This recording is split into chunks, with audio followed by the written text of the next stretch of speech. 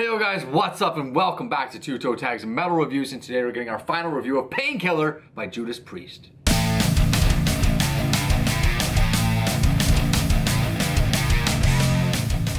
Okay, so after a week of TV Fish listening to this album, I want to know what your thoughts are after a week. Alright, so there's one thing I want to say right off the bat, and this is related to something I said last week. Okay. If you recall my comments on Nightcrawler, I said, you know, the song was good.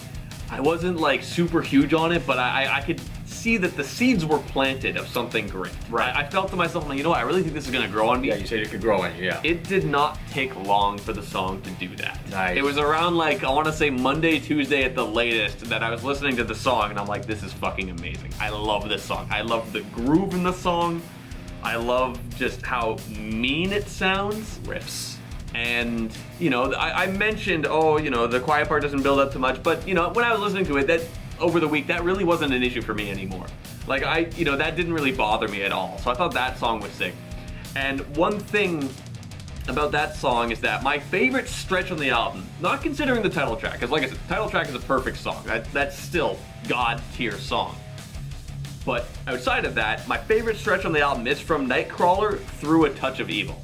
Those three songs, Nightcrawler, Between the Hammer and the Anvil, and Touch of Evil, all three of them shot up greatly in terms of like what songs I was really digging on this album. Nice. Between the Hammer and the Anvil, I love the hammer smashes during the bridge. Yeah. That's sick, and I love that that riff is how the song starts and how the song ends as well. That's super cool. I love the vocals at the end, and I love how in the chorus you hear the high vocal. No, it's a different song where that happens. But still though, at the end of that song, there's lots of cool high vocals where it says the name of the song. What I was mentioning though was in A Touch of Evil, there's one part where Rob Halford says, "You're persisting me." And anyone who's heard this album knows what part I'm talking about. Every single time it happens, I'm just, yes, I love that part. Did you look up those lyrics? Is he not saying you're persisting me? I always thought he said you're possessing me. It might be. I didn't look up the lyrics. I think he says you're possessing me. That makes more sense. Either way, it's either fucking way, sick when he does that, but I know the part you're talking about, and I love that part. Exactly. It's my favorite part of that whole song. And not only that, but right after that, there's a high vocal harmony in the chorus that wasn't present before. And that's fucking cool. I love that. Now, it was brought to our attention that Living Bad Dreams is actually not on the original track listing for the album. That surprised me. Yeah, one of you guys, one of our viewers let us know. It's been on every version I've ever heard of this album, but apparently it's a bonus track, and I looked it up, and that's true. It actually is not actually a song on the album. Yeah, it was included on the remaster. Now, although we do not include bonus tracks or bonus material on the channel, I do want to comment on the song, because I did mention it last week, and I was like, you know, it doesn't really feel super right if you have, you know, a kind of emotional song like A Touch of Evil, and then again.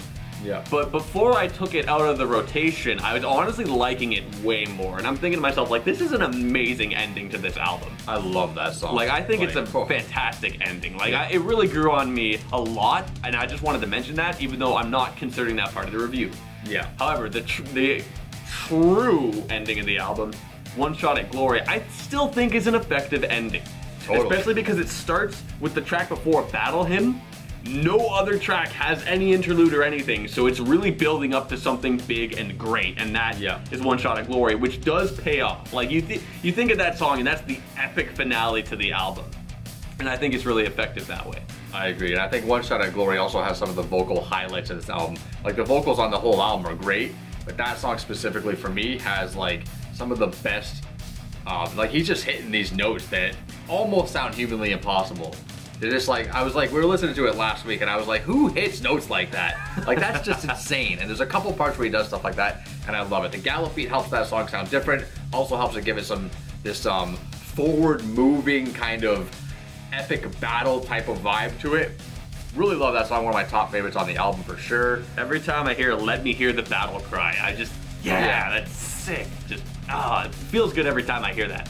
Let me talk about Battle Hymn for a minute, because last week on the First Impressions, I talked about probably my biggest and only downfall for me for this album is that track, which is, again, like a 55-ish second interlude. But I think I really only have a problem with it when I'm listening to the album and I'm paying attention to it. Because when I'm paying attention to it and it comes on, it's like, okay, here's 55 seconds of just kind of, you know, ambient noise, music, whatever, before one of my favorite songs comes on. But when you're listening to the album just leisurely, or when it's on, whatever, you don't really notice that on him. It just kind of does its thing, does the build up, and then One Shot of Glory plays. So I think it's actually like perfectly situated on the album to the point where it does the job it's supposed to do exactly, unless you really, if you like focus on it, it might be annoying. But that's not the point. You're not supposed to be sitting there going, okay, what's next? Okay, this much time until my song comes. Like, you're not supposed to be sitting there doing that. Yeah, that's right? One thing I notice, like when it comes to when we do first impressions versus when we listen to things over the week. Yeah. When we do our first impressions, we focus on the music pretty, I guess, more harshly than we would normally, right? So I think for songs like that, you know, we kind of rip on them a little bit more than we end up doing when we review albums because, you know, we're really focusing like, oh, this is 1 minute of what? But then when you listen to it, I think it transitions great into that song, and I think it blends in really well with the album. I think like that's what you're getting at. Like exactly. I think you put it on, and it's not bothersome. It's just an extension of the song, and it's not too long. It's like under a minute, so I think it works out really well. I think so too. I think like when we listen to it intently, you're able to be more critical. Right? You end up being more critical. What about? I wanted to ask you about a song that. This is a song for me when I first started listening to this album. That a song that had to grow on me. Leather Rebel. Leather Rebel. That's one of the songs that like I liked and I really enjoyed. It wasn't like amazing, insane to me. Like it didn't pop out to me as much as Nightcrawler, Hammer and the Anvil, or Touch of Evil. But I still enjoyed it. I thought it was a cool song. Like I don't think there's really any of the songs in this album that I can say, wasn't really into it. Like everything was at a good, like at a standard of good or greater.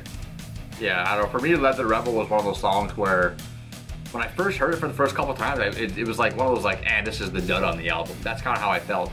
But then the more I kind of gave it a chance, I was like, these riffs are just fucking sick. They are good. And the double bass in this song is just on point. And again, the vocals are right there.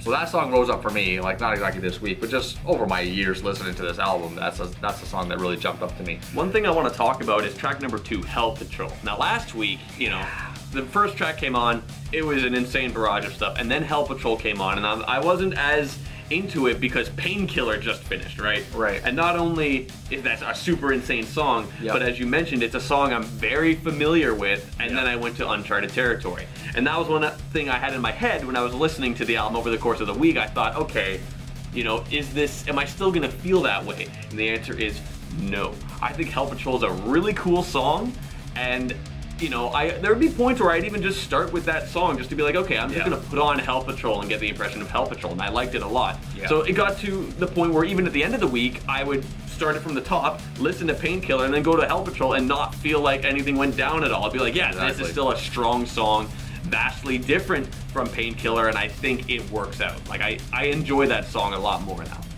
Yeah, I think Hell Patrol is also another top song for me. I mean, there's a lot of this album is top songs for me. Like, it's really hard to really pick a favorite, but Hell Patrol, again, man, the vocals, I could talk about the vocals all day. The vibratos in his voice, nothing extreme, very subtle a lot of time, but they're just so perfect.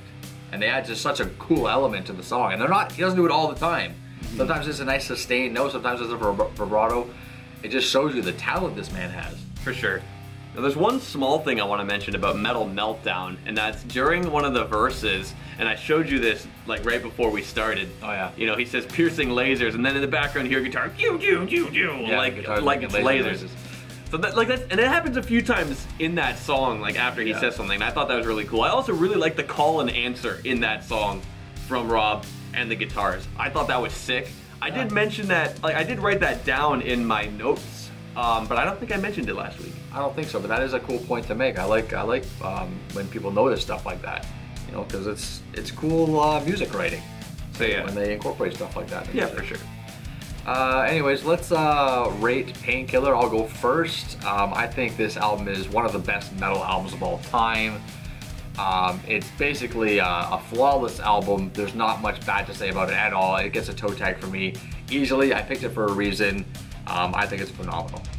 All right, so, you know, the title track blew me away when I first heard it, you know, some years ago.